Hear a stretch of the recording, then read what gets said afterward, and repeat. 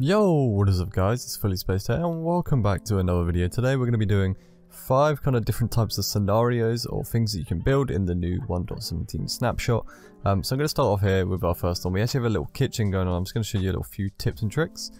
So what we're going to do is going to head in and as you see here we're using the rods on the top here and the banners connected to those to make some like makeshift curtains so you can pull them along. You can have them on one side or both sides so you can pull each side along.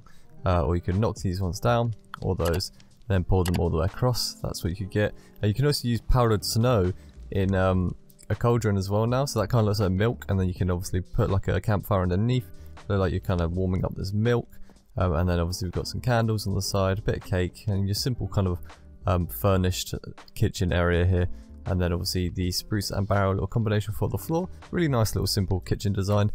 So yeah, that's our number 1 of 5 little designs, scenarios, things we got going on here. Our second one is actually a farm based one.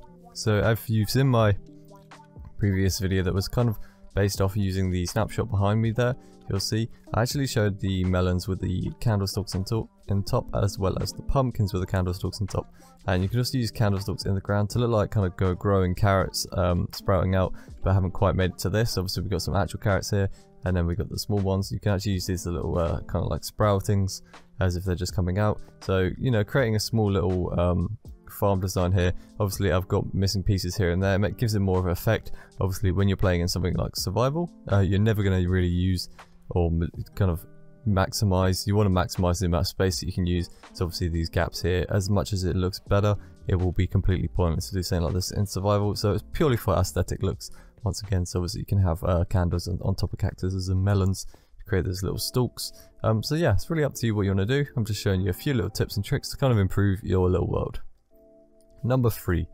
This is a nice little simple one. I actually really enjoyed building this. So what I've done here is created this little small cave, and then obviously we have an entrance. I've just made with black walls so it looks like it's really dark in there. We've got redstone ore with vines on top. They look like cherry vines. And we've got copper ore with vines as well. They kind of look like some sort of peaches or something behind that. And then obviously we've got rails that go in with TNT carts. We've got candlesticks on top of the TNT so it looks like a fuse, or you can have them by themselves so it looks like a stick of dynamite.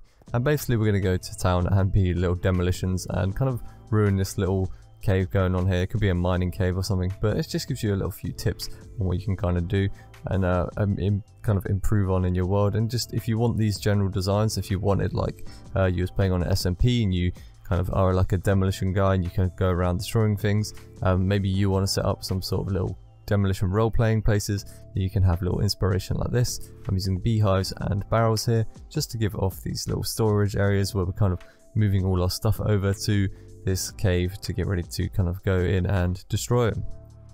Next up is number 4. What we got going on here is just a simple kind of mechanical design. So this is more industrial based. You got like basically using copper and rods, you can create kind of crazy wiring. So it looks like wires are going into here and they head up this chain that like kind of carries electric or something, hits here, charges this up. Obviously this looks like a kind of battery that charges everything up, so you can see the charge or something of it. Then obviously these don't actually work, but you could probably make some sort of industrial thing that looks crazy and actually functions really well. So you could obviously have some ore smelter stuff going on with this, but for now this is kind of what I came up with. Not actually functional, but I imagine someone out there who is a genius can actually do it. And obviously we got some lava behind tinted glass to look like some oil, kind of running the whole circuit in the back. And obviously it would all go into the barrels if it was all actually properly hooked up. Unfortunately I'm not a redstone genius, so that's not going to happen.